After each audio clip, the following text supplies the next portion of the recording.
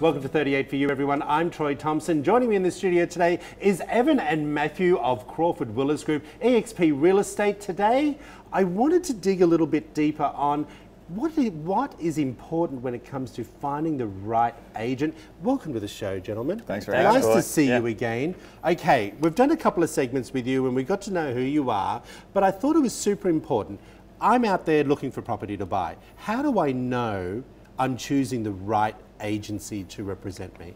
Yeah, good question, Troy. So basically, you know, it is an interview. So you want to go ahead and, as a buyer, write down questions that you want to ask. Ask that agent. How long they've been in the business.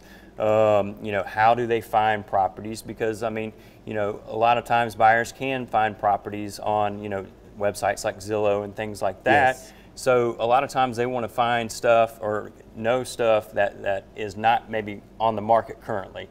And so if you have a well-informed agent who is diligently and out there working the business, then you can find those properties. And so I really think referrals are a great thing for you as well. Right. How do you feel about people just picking up the phone and saying, hey, I found a couple of properties I want to look at, but they're not with you, but I would still like to use you? Right. Is that something that you like to get into? Yeah, typically we like to have our buyers come in and have a buyer consultation meeting. So we can really, we want to know what you're looking for and what's going to be best for you and your situation. And for us to do that, we really like to sit down and dive in and learn about you a little bit. Okay, now, let's say I've been out there looking for properties and I've made a few offers, but it's not going anywhere. Is that because I'm not being represented by an agent or a real estate broker? Yeah, that very well could be. Today, there's a shortage of housing right now, so there is a lot of competition for buyers.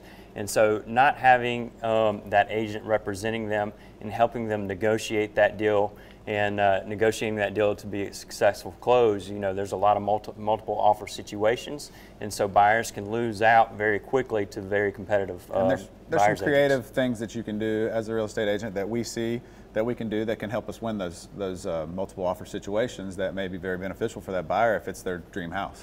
What do you say about putting multiple offers on several different homes and hoping for the best one comes out? I don't suggest that. But I hate to see you with 3 houses. Yeah, that can happen, right? That could happen, And yes. Once they take that offer, you're locked in. You're in that house. You cannot get out.